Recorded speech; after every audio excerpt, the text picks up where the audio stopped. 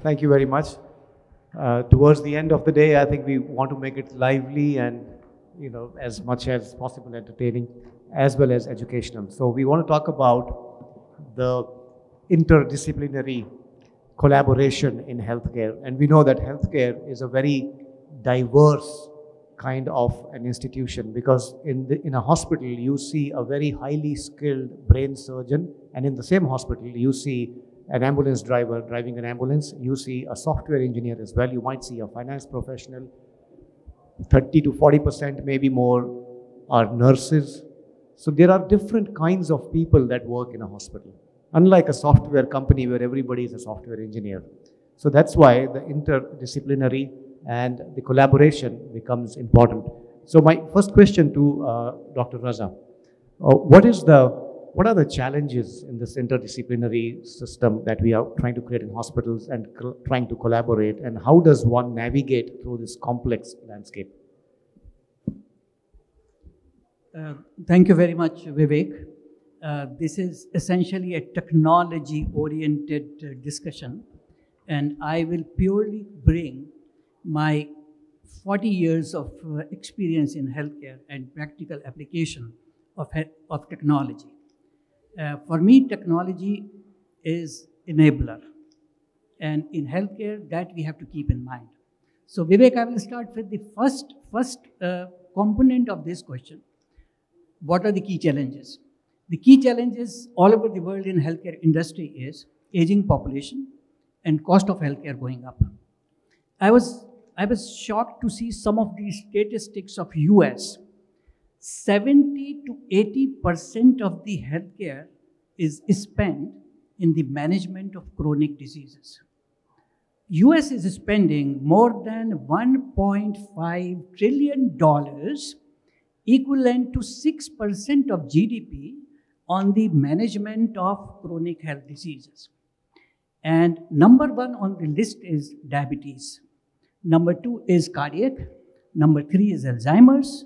Number four is osteoarthritis. If you look at diabetes management, actually, I come from healthcare, but irony is the care is not patient-centric, the care is business-centric, which is the unfortunate fact. The diabetic patients are stuck. Forgive me, the physicians, GPs, if they're sitting here, with GPs and physicians lifelong. And there are certain statistics which are disturbing, that they spent on healthcare. Like, for example, if we see in UAE, the per capita spent on insurance by insurance is 5,000 dirhams per person. But as per my discussion with insurance companies, the spend on diabetic patient is from 8,000 to 48,000. So this is the same thing which is happening in US. Now, if you see, and we have been into healthcare, we have seen that patients are stuck. What is happening is they go into all sorts of complications. They go into cardiac, they go into neuro, they go into podiatry, they go into all sorts of lifestyle diseases. So the solution is, coming back to this situation, the solution is interdisciplinary approach. We at RAC Hospital, we came up with something innovative concept, which is called diabetic passport. That means, technology is the enabler. Technology will not come in treating diabetes. Technology is an enabler. So what we have done is that we make sure once a patient comes to a diabetologist, there is a protocol with which a patient has to see a cardiologist, a neurologist, a podiatrist, a nephrologist, a urologist, and nutritionist over a period of time. And we try to make it a cycle. But some of the interesting facts are that diabetic patients come to only GPs and physicians, and they get stuck there and they visit only once or twice. Another important statistics is from the US again, that if patients are managed well in outpatient environment with the help of multidisciplinary teams, 40% of the patients could be kept away from hospitalization. So these are the people who are consuming and eating up the entire healthcare budget. So what we have done is we have developed processes, protocols, and with this, the patient is encouraged to see it. Now comes the role of technology. We have gone for some disease management tools, and with that, what is happening is Cost of healthcare is because of high deployment of manpower. So the technology has helped in reducing the deployment of manpower. Suppose my diabetic educator or the counselor has to nudge a patient every time he needs to see a cardiologist, a podiatrist, a neurophysician, it costs so much money. So with technology as an enabler, we are doing disease management program. And what we have done is with this technology, disease management, fortunately it comes from India. And I would not want to name the company, but they have done a great job and so many hospitals are using it here. And it has done wonders. So to the insurance companies, we go to them and pitch to them that give me diabetic patients. Not only I will improve their quality of life, but also reduce the cost.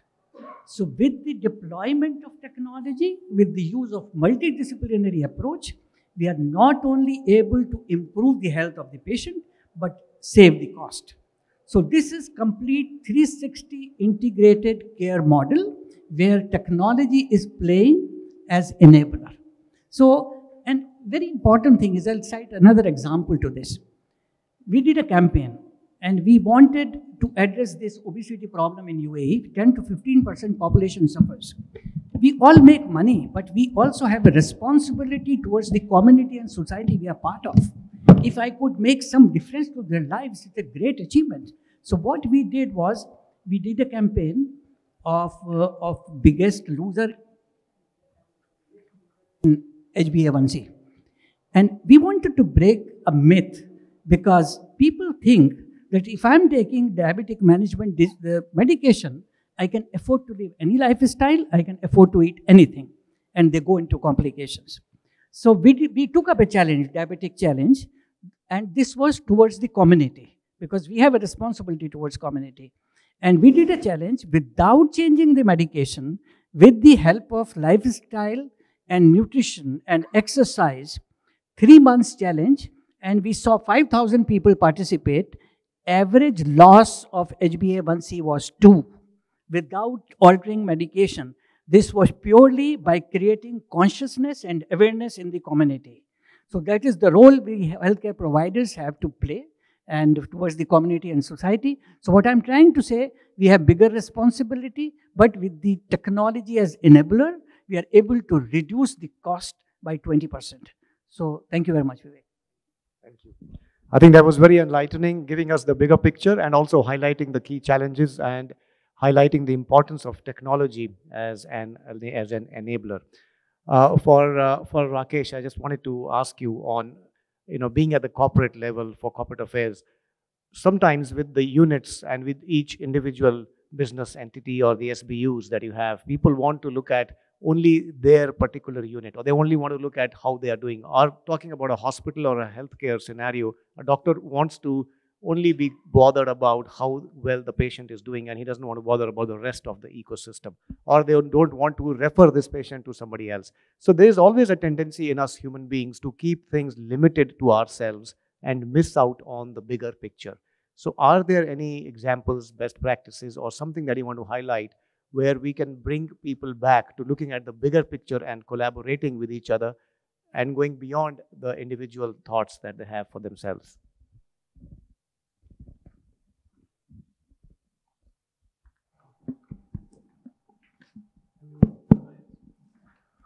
Thank you. I'll give you a common man's perspective. Experts here, professionals here. I am not at all associated with the healthcare business. Now, healthcare is a very specialized business, job, and service to the humanity. A lot of players are involved in it. Hospitals, pharmaceutical industries, medical equipment manufacturers, so many agencies are there. And of course, government is there. Any state or any country, the government has to control the healthcare because of its obligation to the population. But at the center of this healthcare operation is the patient. A common man, whether he is rich or poor, he is or she is a patient. Now his journey, the patient's journey starts with when he has some problem or she has some problem, he goes to a doctor. Mostly we go to the general practitioner. The diagnosis takes place, lot of tests, and then the doctor suggests the treatment. Most of the treatment is general treatment, and in some aspects the specialized treatment is recommended. So the patient goes to the specialists. Treatment takes place. During that treatment period, he or she has to come across a lot of facilities in the hospital. And then, of course, medicines, surgery, whatever. Spends a lot of money on that. Role of insurance companies come in. Somebody was mentioning about the cashless treatment or cash, something of that sort. And then after the treatment, the patient recuperates. The mental well-being of the patient is equally important. So mental health comes into the play. And after the recuperation, then we have an awareness in almost all the country, all over the world, about the wellness of a common man. Like we have wellness centers all over the world in which some traditional treatments are there, like Ayurvedic treatment and all. And this circle is complete when this awareness grows. So you go to the preventive medicine aspect of it. So this is the entire circle in which this healthcare business operates. The doctors are there, paramedic staff is there, pharmaceutical industries are there, medical equipment manufacturers are there, and so many people are associated with that. Health insurance companies are there. So as Dr. Raza has said, all these things generate a lot of data. Then data analytics comes into the play. Who will analyze these data? Software people come into play. And then this industry goes on. My point is that in this entire operation, the patient has to feel that he has been taken care of. Whatever technology you adopt, whatever your dependence is on technology for recommending an appropriate treatment to the patient, unless there is a personal touch of the doctor towards that patient, that satisfaction is not generated. That is my point. Thank you. I think very valid point. Keep the patient at the center of everything, and then the interdisciplinary collaboration can take care of itself. Because if everyone is committed to one goal, which is the benefit of the patient, then all the stakeholders can align themselves on that. Talking about alignment, my question to Vikas is, how do you create a culture in an organization? How do you foster a culture where alignment and collaboration becomes the order of the day? Okay, thank you, Vivek, for this question. See, I see this question as generic to any industry, right? Healthcare is nothing but a service industry, which means human capital is the most important part here, right? Be it patient, be it customer care executive, be it front office, be it CEO, be it owner, everything moves around the patient and human capital. Now, if you see any business for that matter, right? Obviously, to create a culture of change is always difficult, right? Though we keep saying change is the constant thing in our life, but it's hard. I'm sure Dr. Raza would be seeing this every day from the last 40 years, right? So there are many examples, like I will share some of the examples which we have seen in the previous past. I started my new journey as an entrepreneur, right? The first thing is you have to lead by example, right? Like you rightly said, sometimes it becomes an individual responsibility. Everyone wants technology. But when it comes to technology implementation, it becomes only IT manager task, right? And then finance will come in a picture that I'll save the cost. CEO has his own agenda, right? So first you have to lead by example, which means the vision should be very clear, right? It cannot be I want to implement A, right? If the vision is such, for example, I have a problem. My problem statement is I want to cut down the turnaround time of the patient, right? I want to have a paperless system. Or I want to make a customer experience even better. Once you have a clear vision, then you move towards what is the equation, right? So that's number two. Be a leader, have a clear vision. After that, which matters the most, provide the resources also, right? Easy to have, not easy, but yeah, it's easy to have your own vision, be a leader, but if you don't provide the resources, again, it's like the execution part doesn't work, right? So that's more important, provide the resources. And after that, I would say have a clear communication also, right? I'm very clear what I want. My finance guy is very clear what he wants. But eventually, if the entire ecosystem, like a doctor, right? Doctor is always, I don't want the system, I'm happy with my patient, right? Which I think is important. Personal touch is my own belief, though I come from a finance and IT background, cannot be replaced by all means, right? Like I'll share a key example. When we started our business, right? Everyone told me have a call center, have a scale, blah, blah, blah. When it was a bootstrap business, I said personally, remove this call center. Keep this phone with one person. So like you don't want to have a call like a bank, right? You call customer care and it says, wait for A, wait for B, wait for Z. And that actually resulted in a very positive way. And we have approximately 60-70% people retention. They come back because they feel it is easy, right? It's a simple step, but it have a huge impact on our system operations, right? So there are many, I would say, small example of technology. It's hard, but try to, I would say, utilize it what you can, right? No point of having a fancy word of AI, RPA. When you ask people what is RPA, it's robotic automation, right? Have you ever seen that automation anywhere else in a common field in healthcare, right? They'll say, I saw it in newspaper or on portal. So simplest thing of how can you reduce the time, how can you make system which is patient centric, and I would say keep moving towards the patient centric care. Like the speaker has said very clearly. Again, numbers is important for everyone, I would say, but number doesn't come without patient centric approach, right? So the approach should be patient centric, and yes, communication, and then reward the system also. You have a system, you have everything, you have outcome, but if you don't celebrate what is going right, and not in terms of number, but in terms of a patient satisfaction, your NPS score, right, which is the critical part for any organization. So those are the things I would say, take it and then keep going. And in the end, I would say the automation and this change is not a task. It's a process. It's a journey, right? Sometimes it takes few months, sometimes it takes years.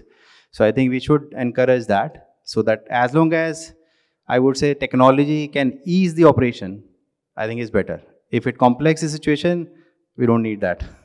Thank you. Yes, I think that last part was very useful. If the technology makes it easy, adopt it. But if it complicates it further, do not adopt it just for the sake of adopting technology.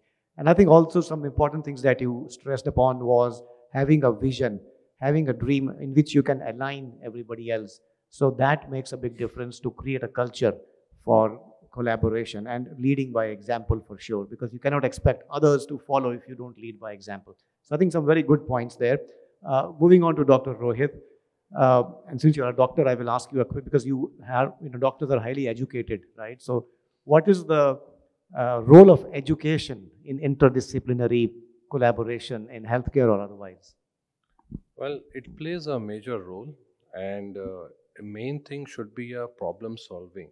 It should be conceptualizing, and when we talk about problem solving, you should have your mission, vision, and values clear. Once you have your mission, vision, and values clear, in the organization, all the problems, solutions are in your organization. If a leader is there, he can identify. Many times what we do is, someone is not performing, we try to replace it. Let's find another leader. We never go and do any workshop.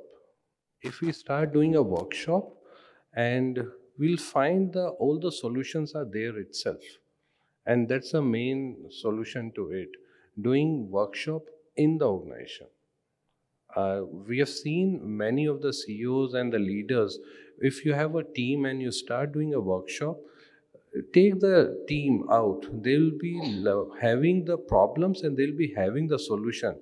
But there's no one to listen many times. They are normal. If there's a valet parking issue is there will be an issue which is not being escalated many times to the top. Or there's a patient coming to the emergency for facing some problem. So all these things, as a leader, comes into the picture, and it's a leader job to take it, and your mission, vision, and value should be clear. Thank you. think a very good thing that doctor pointed out, that the solutions, when we run hospitals, so the solutions are actually there in the hospital itself, and they are there with the lower level staff itself. If you would care to go out and ask them, Yes. you can get the solution from within the system. There's no need to replace the person, rather than have an open communication, and you can find solutions exactly where the problem is. Thank you very much, doctor. Moving on to Dr. Saleh. Dr. Saleh is an economist. So my question to you, doctor, is that for this interdisciplinary collaboration that we all are talking about, does it make economic sense? And how does it make in healthcare economic sense to have better and wider collaboration amongst different stakeholders? Very good. Thank you very much for the question. Actually, you left me at the end, so I have nothing to say. I mean, all my colleagues have said everything. So, as an economist, as a senior policy advisor in the government, I'm going to give you my opinion about the healthcare sector and the economic growth that we are witnessing in the healthcare sector. It's really a business. We're talking about healthcare industry, right? About healthcare business. When I was young, 7 years ago, yeah, maybe 8 years ago. Now, when I was young, in my country, in the Middle East, we used to call the doctor the wise man, Hakim. It was not a doctor. I mean, the word doctor was not in place. So they used to say, "Can you call the wise guy or the wise person?" So healthcare is really a business, but there's a moral, as you've said, your first speaker, as you said, that there is a moral and there is an ethical part which is very important in healthcare business. Especially when we know that the healthcare sector in the UAE is one of the fast-growing sectors in the UAE economy, with nearly about 2,000 hospitals, about 5,000 or 6,000 medical centers, 140,000 people working in this industry in the UAE. We are one of the most competitive sectors in the UAE economy. We're, by the way, in terms of competitiveness, we are number one in 3 indicators. 2 are very important: the early prevention and the social security coverage per habitant. UAE is number 1. So that gives us an idea about the importance that the government is giving to the healthcare sector and to the investments in healthcare sector. As an economic advisor or as a policy advisor, I would urge and ask the business to collaborate with the government. Nowadays, with the technology, and you know better than me that technology and artificial intelligence became a very important part of the healthcare industry all around the world, and you know how the government in the UAE is giving lots of importance on the artificial intelligence and IT sector and technologies in the UAE. So I'm urging the healthcare sector to invest. It's true that you're making a business, but as a policy advisor, I know the government is really opening doors to joint investment in the intellectual asset, intellectual property in the healthcare system. I would urge you to cooperate with the government in building a healthcare industry in the UAE, a national healthcare industry, because some of the industries here, one of the characteristics of the business, not the industry. I'm not talking about healthcare, by the way. Don't get me wrong. Most of the industries here and the business, it's hits and run. Most of the business are not sustainable, but healthcare, a doctor that is coming to this country or to a country to cure patient is someone that is coming here to live, and this is a sign of sustainability. So I would urge the healthcare industry to build sustainable program with the government. And this is number 1. And number 2, I think that one of the areas that are going to be very promising, except that this is a long-term project or vision, and your business is always concentrating on short-term and medium-term. Incubators. I would urge the healthcare sector to work on incubators with the government, especially the incubators that are in the domain of technology and with the universities. There's a lot of students, and I'm a professor of economics. I teach at the university, and I know that we have lots of research at the universities in the UAE. Those people need support, not only financial support, but technical assistance. And I think that the idea of incubators would be a new idea for the healthcare sector to work for the government, to work on promoting intellectual property and intellectual asset in the healthcare sector. And I think that this is going to be one of the very promising dimensions of the healthcare system in the UAE. Thank you so much. Dr. Saleh, I would like to add something here, because there is again a myth that multidisciplinary approach, if I adopt, I may lose revenue, I may lose profits. And some of the doctors are very possessive about patients. But I would like to emphasize here, with our practical approach, we have seen that in diabetic management, once we have moved from a single doctor to multidisciplinary team, we have been able to reduce the cost by 20%. But again, from business angle, my shareholders will tell me, you are in a business of making money, not losing money. But in healthcare, the mainstay, the marketing remains positive word of mouth and patient experience. If with the help of multidisciplinary approach and deployment of technology and disease management, I am able to improve the health with better outcomes and with cost saving, the stickiness improves and the word of mouth with the family improves, and the family becomes loyal to the institution forever. And I have directly, indirectly, very, very positive word of mouth for my institution, my team within the community. So that is the result I get. So I'm able to save a lot of cost for the entire ecosystem, at the same time create a lot of positive word for healthcare industry. Because the misconception that healthcare people, especially private healthcare people, are there only to make money. And the most hated subject in the world today is paid healthcare. You will go to a hotel, pay 50 dirhams tips, but you will come to my office to ask for 50 dirhams discount and sit for 2 hours for that, because you think I'm there to make money out of a misery. But by doing this, by having this multidisciplinary approach and making it vocal and visible to people, I think we can do two benefits: saving to the ecosystem and positive word of mouth. Thank you. I think very well said. Very well said. Doing this service, I mean, it's not just about making money, it's about serving the humanity and serving people. And I think also what Dr. Saleh said before about collaborating on looking at a bigger picture and collaborating for sustainable solutions with the government for the healthcare industry can, again, go in the same direction as creating, serving the patient and serving the benefit of humankind.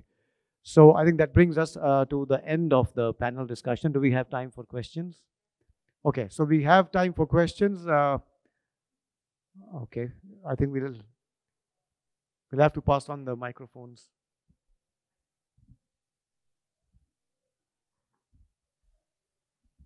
Chasing.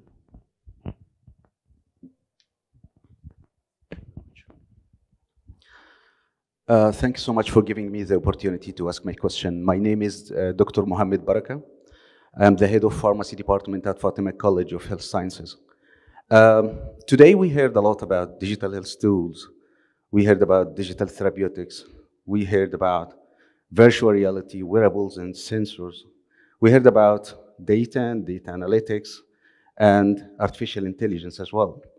So the question now is, in the past we were depending on the Hakim or the wise man experience to treat diseases. And then we moved to the research, evidences, guidelines, and individualization of treatment.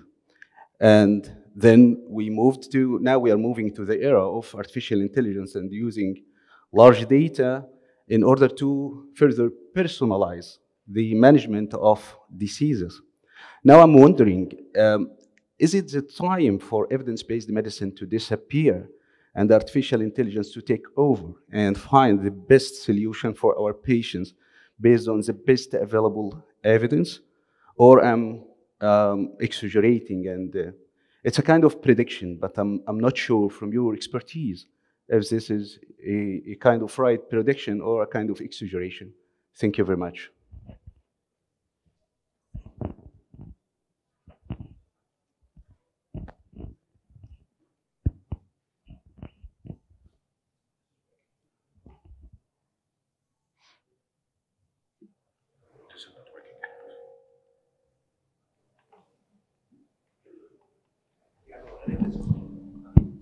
Yeah.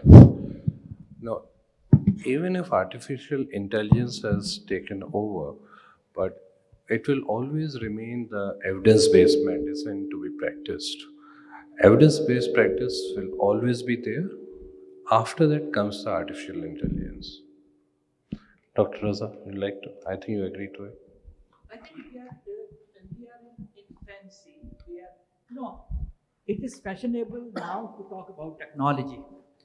But technology is available. Technology has to be integrated, but technology will be enabler. Like, for example, I'll give an example of AI, and AI is fashionable to talk about now. Today, AI has to be supportive. Like in radiology, suppose I am a physician and I have a query for tuberculosis. I send the patient to radiology department to do X-ray. The typical radiologist looks at there is no tuberculosis. But parallel reporting of AI says that there is a patch which could be malignant. So technology is supporting you. It is enabler. So what you are doing is, it is helping you in identifying a problem which is not visible today, which could become a huge problem tomorrow in terms of life, in terms of expense, in terms of everything. But we are still in infancy. It has to be integrated, and slowly we have to take it up, because a lot of evolution, lot of new things are coming up. But I think it is the way healthcare is practiced today is going to transform and change in next 5 years. Healthcare is going to move away from hospital, typical brick and mortar, to home and comfortable environments. So we are in a very interesting times of our life, most exciting times of our life. But to make tall claims today is a challenge, and we have to wait till the times thing mature and it helps us. So today, like we are talking about digital twins today. The drug trials, the way they are done today, are going to change totally. So everything will be done in a different environment, but we are in good times, we are in exciting times. So let's see how it shapes up in the next 5 years. Thank you.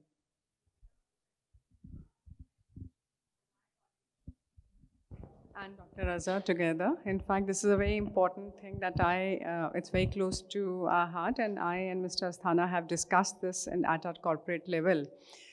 It's basically not a question, but I would like you to just elaborate to the audience that how important, in fact, interdisciplinary collaboration is not only all aspects of medical understanding, the doctors, paramedics, and so on, technology, which we have a lot to talk, and you have been emphasizing in our boardrooms also, is that how important it is to get mental health and the geriatric health covered in the insurance. And why is it difficult, and why is it important to actually, unless we cover these things in the insurance, because mental health and the geriatric health, which is the most talked about and yet most under-penetrated, how do you propose care health, which is yours as well? How do we take it forward, and how does it really make an impact in society? This is my question number one to Mr. Asthana, who's my colleague. And the question number two is to Mr. Raza. Is that, again, these kind of systems, when you're talking about elective surgery and you're talking about a lot of other things, during the COVID days, how did the insurance cover here in Dubai in a way that it becomes very impactful, and so that these kind of epidemics are not needed to become an epidemic to cover into insurance sector. Mr. Asthana, please.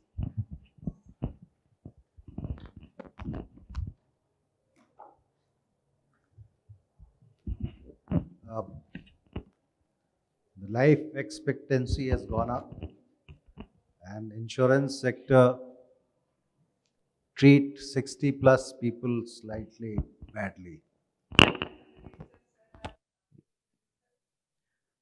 It's all right, but the reality is that when you go to the health insurance chap, if you're 60 plus, the parameters are totally different for the insurance and the premium is very high. Second is your mental health. Mostly it is not covered under the health insurance. Now, I have suggested them that these two aspects, if you mix the ethical part or the human part into your business, that will greatly help. Because large number of population that since the expectancy level age has gone up, large number of people are in that group. So they will have a good feeling for the health sector. Mental health, of course, it's anybody's guess how good the people will feel if they are also covered under this scheme. Technology part, I wanted to tell you one thing, you are absolutely correct. It is an enabler to the doctor, and ultimately the clinical expertise of the doctor comes into play, whether it is technology or any other thing. Thank you. So I would like to add on to these two questions together. We are all in business to make money. But if money becomes prime objective, we cut corners. My take in life is success, excellence has to come first. Money has to be a byproduct. Maybe typical businessmen may not agree to that, but I have practiced it and I have made money. Now, coming back to mental health and geriatric health, I will talk about a business model. In health insurance, patient loyalty is zero. Every year, people switch policies. So I have a solution.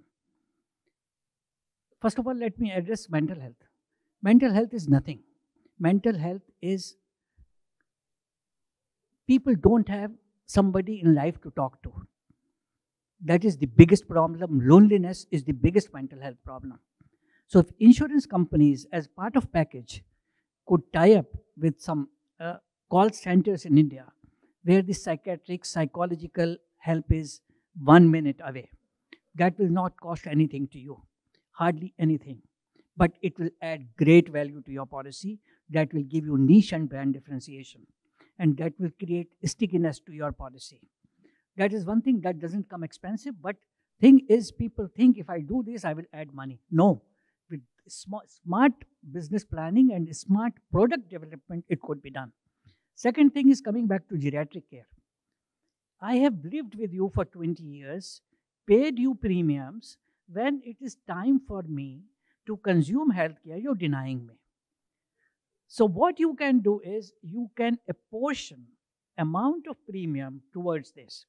Then you can develop a product. You stay with me for 20 years. And as a result of this, I will cover your geriatric period. So I think a portion could be apportioned, which could be part of, and some system could be put into some investment, which could be used towards this going forward. Commitment to society, community, and customer is prime. But I think we are insecure in business.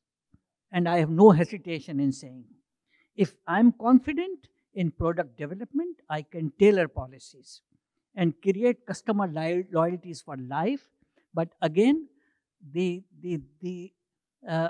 belief in transient life will not do such things. Example is this country, we are proud of, this is my second home, the way they managed COVID, unimaginable. I think this was the only country where the government, the regulatory environment made it mandatory for all the insurance companies to cover COVID treatment. Because, again, it is giving back to the community and society. You have made money throughout my life from me. When my time comes, you cannot write me off. So I think it is all about the like-minded people of the ecosystem coming together and developing some strategies in the interest of community and society. And money, again, has to be a byproduct. Money should not be the primary objective. That's my take on this.